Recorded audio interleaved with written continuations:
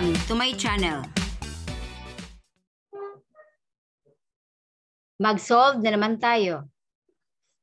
Find the greatest common factor of the three terms of the polynomial 6x cubed y squared plus 2x squared y cubed minus 4x y quartic. Quartic ang tawag dyan kasi pag 4 ang exponent, yun ang tinatawag na quartic or fourth degree or y raised to the fourth power. So the same as y quartic. And factor it. Okay, lagyan natin ang solution muna. Dahil syempre, dyan tayo pupunta. Ang pinakamadaling paraan para madaling i-factorize itong polynomial is using the prime factorization. Okay? Prime factorization. Here is the first step. Kopyahin muna itong unang term. Remember, we have the first term, the second term, and third term. Okay. Lagay natin dito. 6x cubed y squared. Okay. Yan. Ito namang second term ang kopyahin natin. 2x squared y cubed. Okay, tapos na tayo sa pangalawang term. Ito namang third term. Third and last term. Okay. Negative 4x y quartic. Okay, now, ang hahanapin natin ay syempre ang GCF. Pero, using this prime factorization, hanapin natin ang factors ng 6 para ilagay natin dito. Okay, change ko muna ang color. Gagawin kong green. Okay, ano ba ang factors ng 6 na considered as prime? Or mga prime factors ng 6? Siyempre, 2 times 3, di ba? Hindi pa man pwede ma-consider ang 6 times 1 kasi we're talking of the prime factors and 6 is not a prime factor. It's a composite number. So, ito na. 2 times 3. Remember? Yung decimal point in a form of multiplication yan. Symbol, other symbol for multiplication. Pwede yung dot. Pwede rin namang close and open parenthesis. Hindi muna tayo gagamit ng x kasi hindi yan applicable pag algebraic na. Kasi pagbibintangan man siya na isang variable. So, much better if either close and open parenthesis yung gamitin or dot. Okay? So, 2 times 3. And ilan ba ang exponent ng x? Di syempre, 3. Ibig sabihin, isulat natin si x 3 times. Okay? Times x, times x, times x. Okay. 3 times. Ito naman si y, syempre ang raised to the second power. So meaning, isulat natin siya or i-multiply 2 times. So y times y. O, di ba? Dalawang beses lang kasi 2 man yung spare. At 2 man yung exponent, I mean. Okay, dito na tayo. Sa 2. Ano ba ang prime factors ng 2? No need na kasi yung 2 mismo, isa lang prime. 2 is the smallest prime number na even. Okay? So, let's write 2. Then, ang x, since naka-raise siya to the second power, meaning, i-multiply natin si x by another x. So, x times x. Then si y naman, 3 times. Okay? Y times y times y. Okay. Dito na tayo sa third term. Remember? Sa third term, negative number yan. So, the best prime factors dyan ay negative 2 times 2. Okay? Hindi pwede na negative 4 times 1 ha? Kasi we're talking again of a prime factors. Prime factors yung pinag-usapan. So, pwede yan negative 2 or pwede rin 2 times negative 2. Parehan na rin yun. Okay lang kung magkabaliktad. Basta iisa lang yung negative sign. Then, yung x, since wala tayong nakita na exponent, ibig sabihin 1 lang ang exponent dyan. Ibig sabihin, isang beses lang siya. Then sa y na tayo. Ang y ay 4 times or y quartic. So isulat siya. I-multiply 4 times. Y times y times y times y. Okay. Ngayon, change ko na naman yung color para madaling makafollow.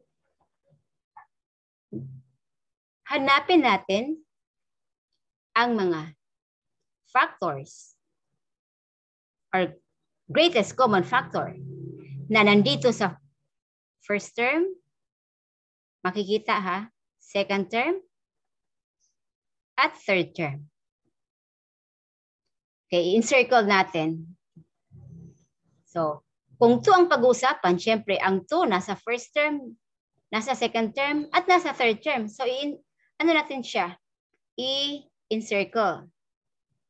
1, 2, 3. Hindi kasama si negative 2 ha. Magkaiba si negative 2 at positive 2. Okay? Another. Hindi pwede 3 kasi yung 3 present lang man siya sa first term. O itong x. Meron dyan. Encircle. Familiar ang x sa lahat ng terms. 1, 2, 3. Okay. Another x. Yung x ay present lang sa first at second term, pero wala na siya sa third term.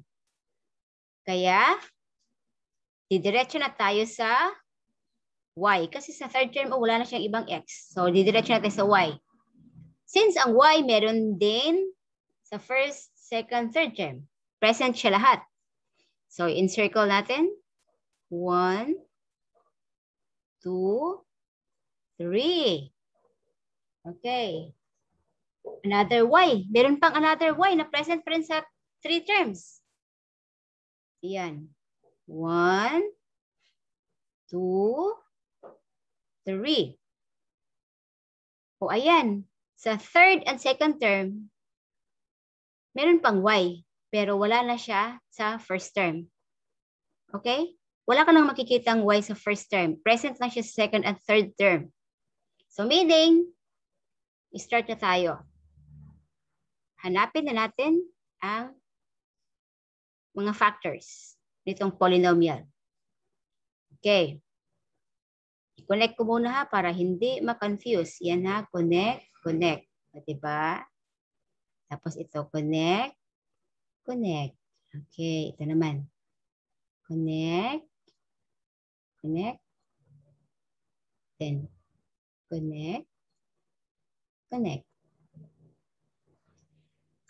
Since na-identify na natin ang GCF,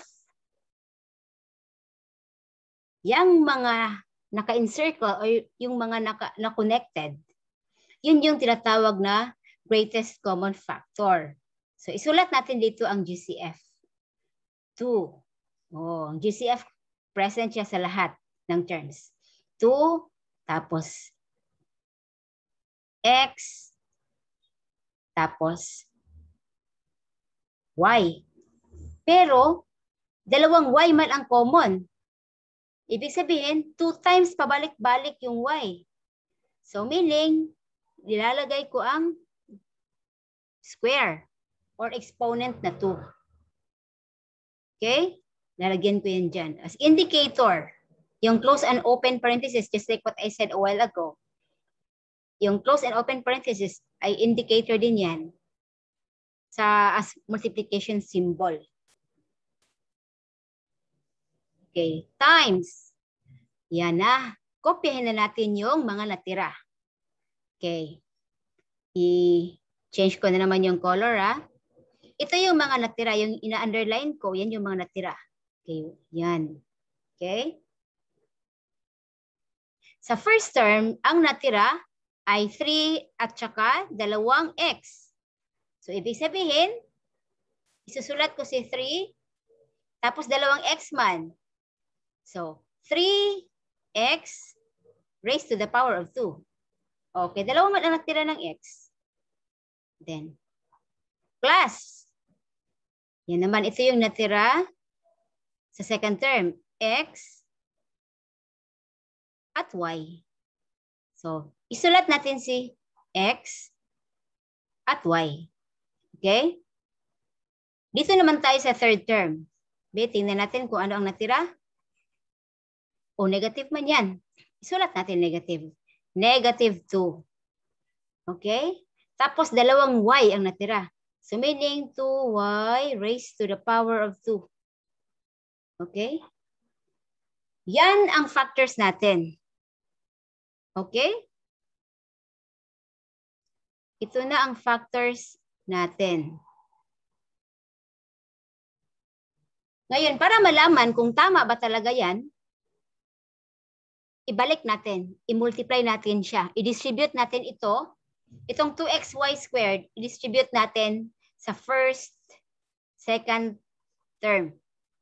Distribute natin, ha? Change ko ang color para ma-follow na naman ninyo.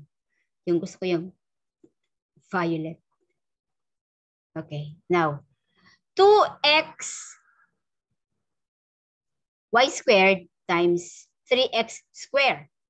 Yan, i-distribute ko yan dyan. So, diba? Let me put the answer here.